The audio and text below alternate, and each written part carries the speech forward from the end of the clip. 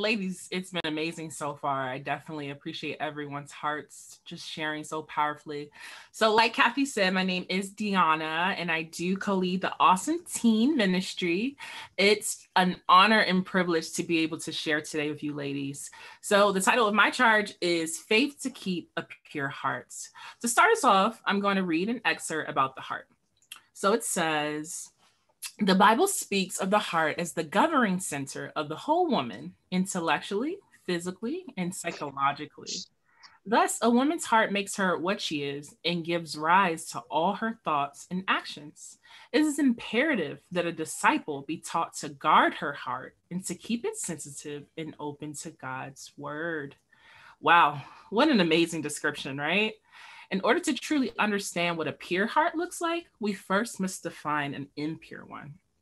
So, impurity is defined as containing something unclean, mixed with extraneous or unusual, unwelcome substance, lewd or unchaste. Other similar words are tainted, contaminated, filthy, indecent. In contrast, purity is defined as unmixed with any other substance, spotless, stainless, free from what vitiates, weakens, or pollutes, containing nothing that does not belong. I don't know about you ladies, but I believe according to this description, my heart is described as the former and not the latter. While I would love to say my heart is without blemish and spotless, that would be untrue. But how can we know for sure, ladies? How can we know for sure where our hearts are? Well, let's look at a scripture where the heart is described. So in Jeremiah 17. And as you're turning there, just something to keep in mind, if you've ever read a huge chunk of the Bible or the Bible completely, you'll see that there are actually hundreds of scripture on the heart alone. I believe this because the heart is such a vital part of our spiritual health, just as the heart is the vital organ in our physical anatomy. In Jeremiah 17 and verse 9, and this is the Amplified version. I love using different versions. It reads, the heart is deceitful above all things and is extremely sick. Who can understand it fully and know its secret motives? The Message version says, the heart is hopelessly dark and deceitful, a puzzle that no one can figure out. Ouch. That sounds pretty hopeless, right? It says our hearts are not only deceitful, they're extremely sick and cannot be fully understood. Well, let's continue to see what it says. In the beginning of verse 10 in the MSG version, it reads, but I, God, search the heart and examine the mind. I get to the heart of the human. I get to the root of all things. Whew, well, that's uplifting and hopeful. Isn't it amazing, ladies, that we have a Father in heaven who is capable of everything, who understands beyond anything we can imagine and more, who knows the diagnosis of every human heart, who understands the human condition more than anyone. Here's the scary part. Our hearts are the source of sin and pollutes our minds and bodies quickly if we do not turn to God. In Mark 7:21-23, and this is a paraphrase version, it says evil originates from inside a person. Coming out of a human heart are evil, and it lists all these different sins, and all these corrupt things emerge from within and constantly pollute a person. These things emerge from our heart and can take us over when we don't commit to God. In order to keep a pure heart, we have to first obtain one. So my first point is seek, search, and find. Once again, that's seek, search, and find. In Psalm 139, starting in verse 23, the Bible reads, search me, God, and know my hearts. Test me and know my anxious thoughts. See if there is any offensive way in me, and lead me in the way everlasting. In Psalm 51:10, it says, create in me a pure heart, O God, and renew a steadfast spirit within me. At this point in David's life, he had completely blown it in sin, turned to the Lord broken and pleading for a pure heart. He was desperate for a new heart. My question to you ladies, when you blow it in sin, do you ask God for a new heart? Or are you content with the one that you have? Before I was a Christian, I blew it willfully in sin every single day. One of the most common ways was divulging in all forms of impurity, watching pornography, giving over to masturbation, just wanting to hide myself in like exotic and inappropriate books.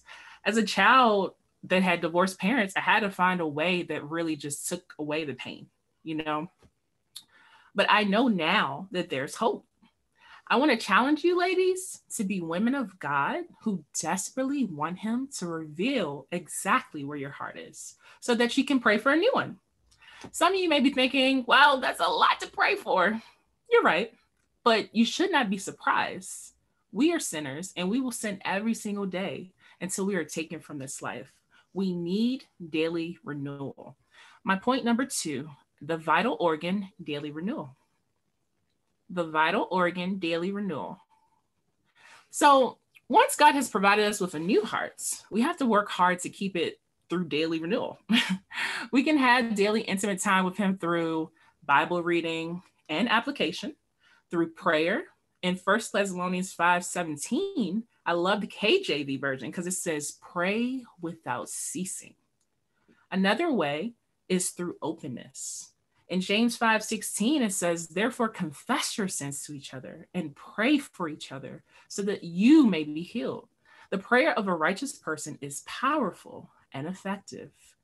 We need other godly women in our life who hold themselves to the standard that is the Bible. Another way is through encouragement. Hebrews 3:12 through 13, I won't read it, but it calls us to make sure we do not have a sinful, unbelieving hearts. And there's a resolution to that. We're called to encourage each other daily. This can look in a couple of examples of that: encouragement dates, or what we call kingdom dates, loving others according to their love language.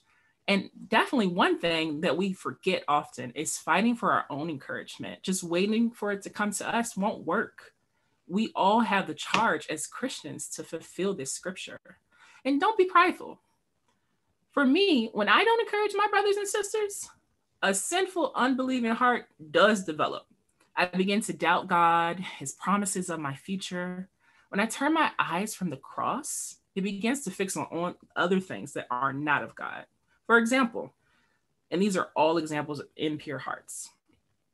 In a worldly manifestation, it can look like not believing God will grant me the desires of my heart. That's Psalm 37:4.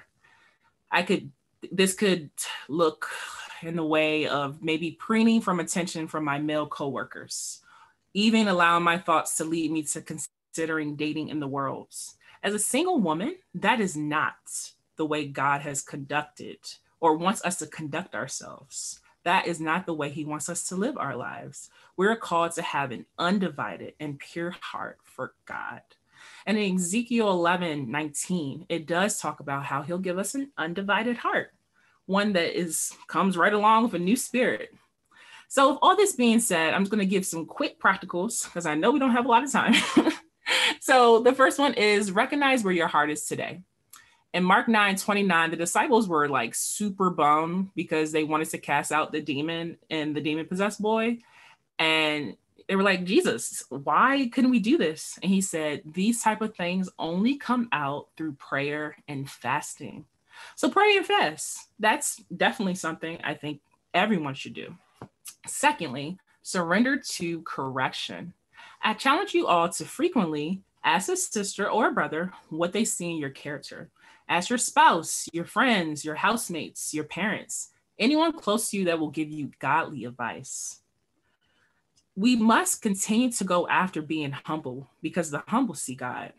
Thirdly, study out the heart biblically.